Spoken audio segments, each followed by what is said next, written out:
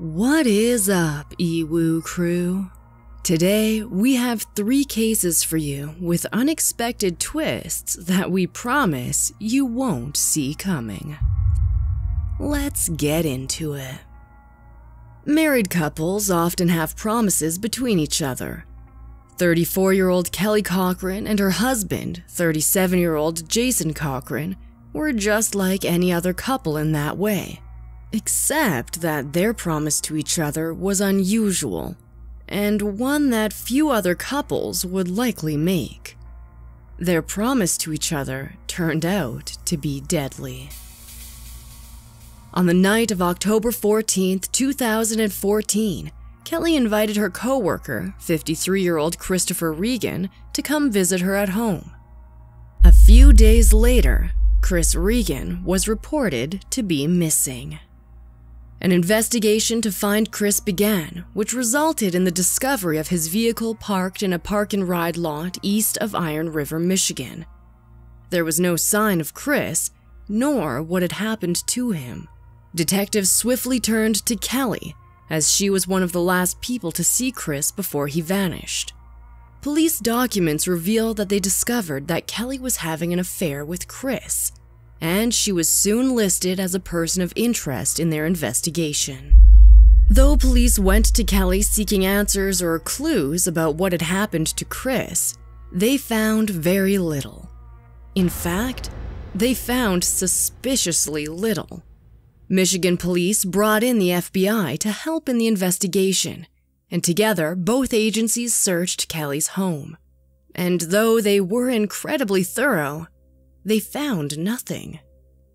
Though there was no proof that could connect Kelly to Chris's disappearance, she remained on the police's list as a person of interest. Soon after the FBI search of her home, Kelly and her husband reportedly packed up and moved away to Lake County, Indiana. For a year, Chris remained listed as a missing person, with investigators finding no leads. Though they had no definitive proof, investigators were almost certain that Chris wasn't just missing, and that he had to be dead. Even with this new revelation, police were no closer to finding out what happened to him. But all of that changed when in February 2016, Jason Cochran died of an apparent heroin overdose. Though Kelly described the death of her husband on Facebook as the hardest thing I will ever have to deal with, the investigators of Chris's death had their suspicions piqued to hear that Kelly's husband died under such strange circumstances. A few weeks following Jason's death, Chris's cold case was reopened. Only 9 weeks later, Kelly was charged with Chris Regan's death. Initially, she fled Indiana when authorities came to arrest her, but she was eventually found by U.S. Marshals who discovered her in Kentucky on April 28th. Kelly was reportedly interrogated for almost 70 hours about Chris's assumed death. The Indiana Post-Tribune reported that after the grueling hours of questioning, Kelly eventually revealed to the investigators that they should look for clues in a desolate part of the woods in Michigan.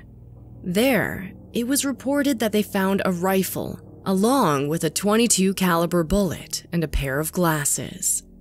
During the investigation in the woods, a human skull was discovered, with an apparent bullet hole, along with bones and fragments of bone.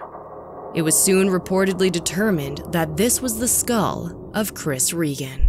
According to reports, on the night of October 14th, when Kelly invited Chris over to her home, he thought he was spending the night with the woman he had been seeing. But little did he know, they weren't going to be alone. Instead, Jason was also waiting for him. Allegedly, when Jason caught Chris and Kelly together, he shot Chris in the head with a long-barrel .22 caliber rifle, like the one found in the woods. Rather than report her husband for the murder of her lover after Chris was dead, Kelly then allegedly helped Jason to dismember his body.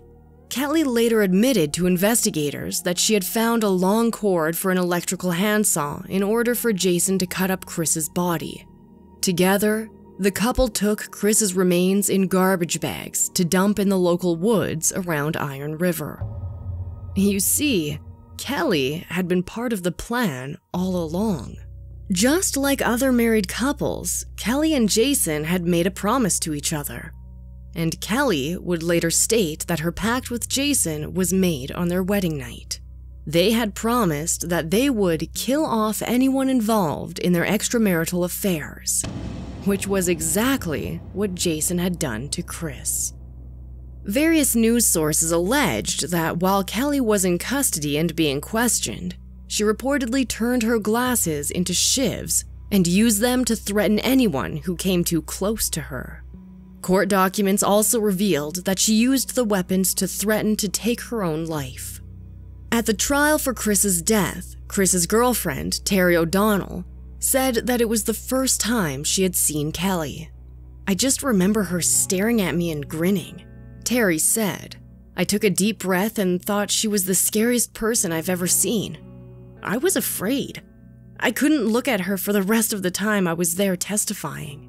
Terry said that after she testified, she was panicked, so scared in fact that as she drove back home, she just wanted to run as far away from Kelly as possible. Beyond testifying in the murder trial for her boyfriend, Terry had an interesting speculation that she shared. To Terry, the way that Kelly was able to so thoroughly clean up the crime scene after Chris's death was suspicious without some kind of experience doing something similar. Terry said, "There's just no way that the first person you choose to kill, you're going to be able to clean up the blood and get rid of the body so that FBI agents can't pull DNA off the walls." At the trial, Kelly was convicted and given a life sentence for the murder of Chris Regan. However, police were still suspicious about her husband Jason's overdose and death.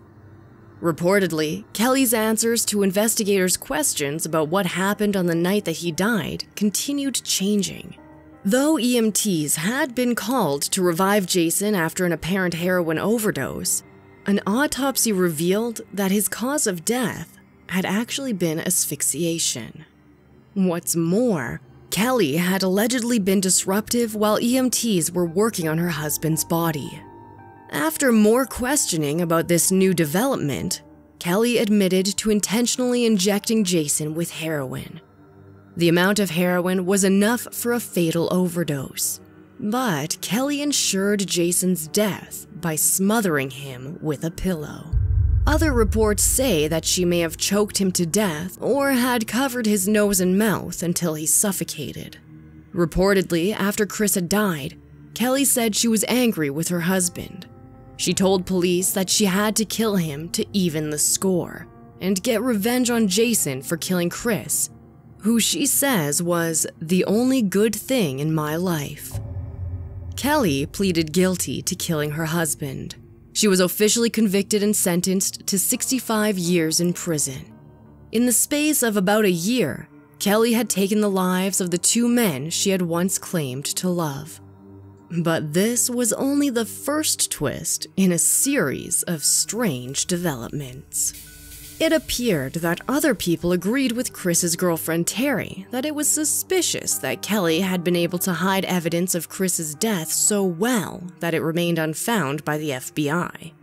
In fact, people became suspicious of Kelly's possible involvement in other deaths. Colton Gaboyan, Kelly's own brother, spoke to investigators and told them about his fears that his sister could possibly have killed more than the two men. In fact, he worried that she could be a serial killer. Kelly's family reportedly alleged that she may have been involved in the deaths of as many as 9 people throughout the Midwest. According to the court filings, Kelly even allegedly claimed responsibility for the deaths of other individuals. Despite this accusation, according to Fox 2 Detroit, Kelly made a plea deal as part of her conviction for Jason's murder, and therefore cannot be prosecuted for her possible involvement in any alleged deaths. And though this twist is shocking, it isn't the last twist in this case. Since Kelly's case went viral, a documentary was made about the love triangle and subsequent murders. Investigation Discovery's documentary, Dead North, allegedly reveals a startling theory. They reportedly touched on the chance that Kelly and/or Jason possibly served parts of Chris's dismembered body to their neighbors during a barbecue. It is claimed that a neighbor alleged that they had eaten a, quote, strange-tasting burger served by the Cochrans shortly after Chris's death, which they now claim could possibly have been made of human body parts. Though this allegation hasn't been substantiated by authorities, it is just another level to this shocking case. Today's next case is one that has a twist which managed to fool the world. 14-year-old Natasha Ryan from Rockhampton, Queensland, Australia, was known as a troubled teen. A later police report allegedly recorded that she had been suspended from school, experimented with drugs, and had reportedly been receiving counseling. On July 12, 1998, Natasha had vanished when taking the dog for a walk. She had purportedly attempted to run away with her boyfriend, Scott Black. The attempt hadn't lasted long. In fact, it was only for 2 days before she was found to be staying at a hotel by police. Scott had initially been charged with abduction, and though the charge was soon dropped, he was still fined $1,000 for obstructing the police investigation into Natasha's disappearance. Though her family life was tumultuous, things were about to take a turn for the worst. On August 31st, a month after her runaway attempt, Natasha's mother, Jennifer, dropped her off at school around 8:15 a.m. Jennifer would later remark that she thought her daughter appeared to be in good spirits recently. The last time Natasha was seen was 2 days later as she played video games at a cinema. She was reportedly seen by witnesses leaving with a man in his car.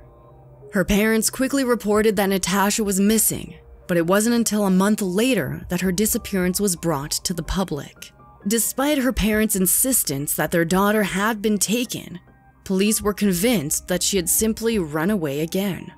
Constable Robert Newton even made a public plea for Natasha to get in contact to tell her family that she was safe. But as a month passed by, and then another, with no sign of Natasha, police soon changed their assessment of what could have happened to her.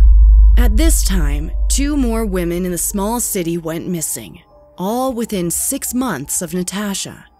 And then, on April 22, 1999, 9-year-old Kira Steinhardt was kidnapped as she walked home from her primary school.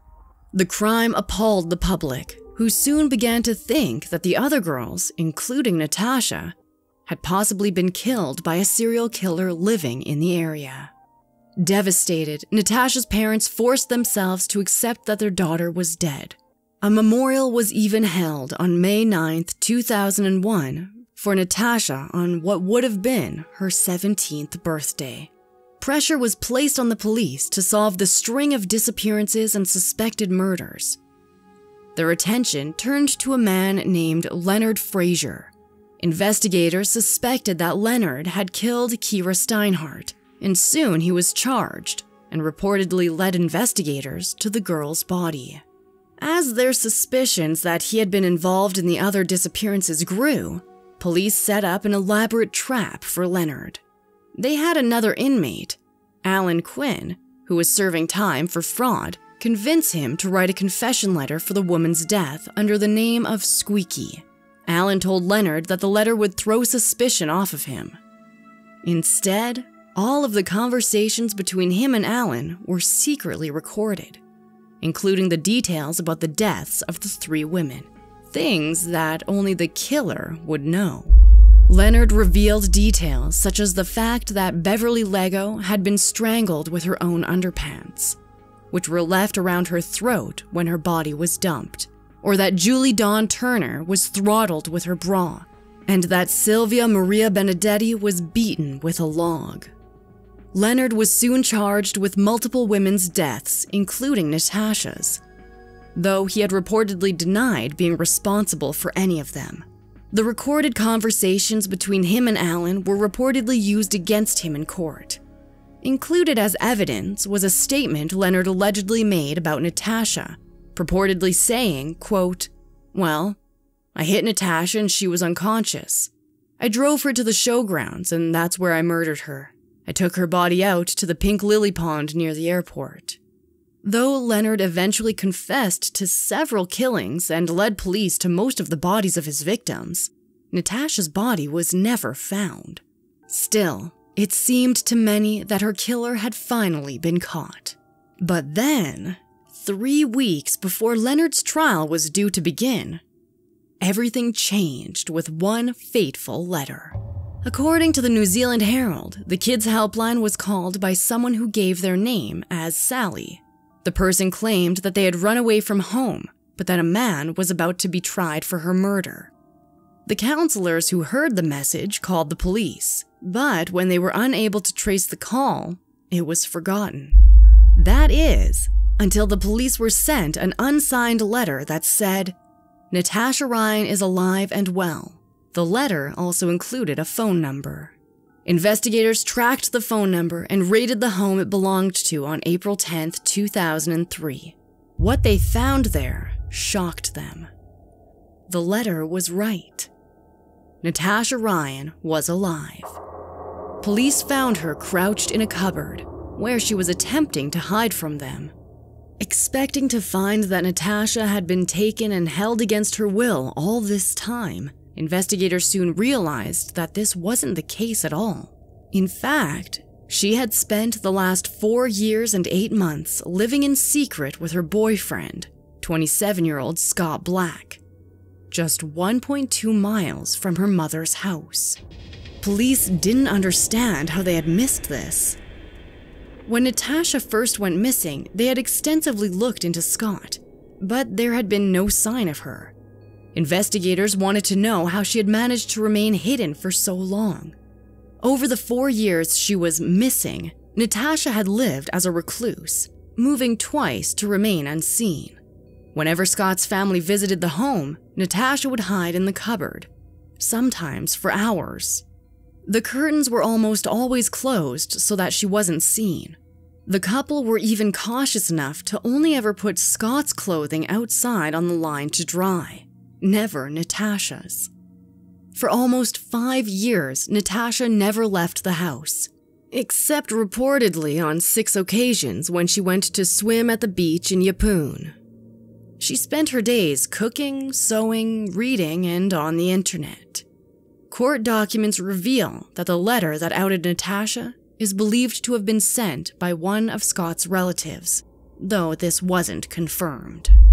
When asked why she had stayed hidden for so long, even when her parents had held a memorial for her, Natasha reportedly told investigators, the lie had become too big. According to a police statement, Natasha had not wanted to leave with them when they found her. At Leonard's trial, prosecutor Paul Rutledge announced that the murder charge for Natasha Ryan against Leonard would be dropped, as the now 18-year-old was still alive. Natasha even attended her own murder trial, where she told the court that she had never met Leonard, and that he obviously hadn't killed her. Leonard was eventually convicted of the murders of 2 women and the manslaughter of another. Natasha and Scott were held accountable for their lie. According to The Guardian, Scott was sentenced to 3 years in prison for lying to the police, though he only served a year. For Natasha's parents, being reunited with their daughter was as if they were seeing a ghost. Rather than feeling flooded with relief, they were also distressed to learn that their daughter had chosen to hide from them for so long, duping the entire world with her lie. Today's final case is one that is still shrouded in mystery years later. 46-year-old Brian Wells was working as a pizza delivery man in 2003 when he was caught up in a complex plot in Erie, Pennsylvania. On August 28th, Brian walked into a PNC bank around 2:20 in the afternoon. Rather than going there to deposit or withdraw his money, instead, Brian handed the bank teller a note that demanded they give him $250,000. When the teller looked up in confusion, Brian showed them that he held a shotgun disguised to look like a walking cane with a curved handle. He then also showed them that he was wearing a homemade explosive device around his neck, hidden under his t-shirt. 12 minutes later, Brian left the bank with a fraction of the money he had demanded, only about $9,000 and a dum-dum lollipop he had casually grabbed off of the counter. He then headed over to a McDonald's next door and looked under a rock for a note. His threat on the bank teller hadn't gone unnoticed, and the police caught up with Brian while he was sitting inside a vehicle in the parking lot of an Eyeglass World. He was handcuffed by state troopers when authorities say that he admitted to robbing the PNC Bank. He leaned against the police car as the 30-pound bomb around his neck was heavy. Court documents reveal that Brian then claimed he had been attacked by a group of black men who attached the bomb to him while he was delivering pizza. He said that he was given a letter with handwritten instructions. Brian warned the state troopers to stay away from him, saying, "I don't have a lot of time. I'm not lying. It's going to go off." Allegedly, he also pleaded, "Why is it that nobody's trying to come get this off?" And 20 minutes later, the bomb around his neck began to beep for about 10 seconds. Then, it detonated. Brian was killed instantly. Lamont King, who had worked as a Pennsylvania State Police supervisor at the time, said that his eyes got real wide, and then they went to the back of his head, and that was the end of him. A crowd had gathered around the scene as Brian was handcuffed, and so the shocked bystanders watched in horror as he died before their eyes. At the time, police hadn't been certain that Brian was telling them the truth about the bomb, and though they eventually called the bomb squad 30 minutes after finding Brian, it was too late by then. Investigators began looking into the strange and shocking case. The police discovered a series of detailed instructions that had been left for Brian that told him what he had to do to disarm and unlock the bomb around his neck. Brian had to find 4 keys and a detonation code to free himself. But he was caught by police while finding his 3rd key. One instruction read, "Most important rule, do not radio, phone, or contact anyone. Alerting the authorities, your company, or anyone else will bring your death. If we spot police vehicles or aircraft, you will be killed." It was quickly noted that the instructions were written with the words "we" and "us," which led investigators to believe they were looking for multiple people responsible for the robbery and Brian's death. According to the NY Post, during an autopsy, federal authorities struggled to remove the bomb and ended up decapitating Brian just to get it off. The bomb itself was soon called the collar bomb, a name that the case was also known by. For months, there were very little leads in the case. That is, until a seemingly unrelated crime was reported.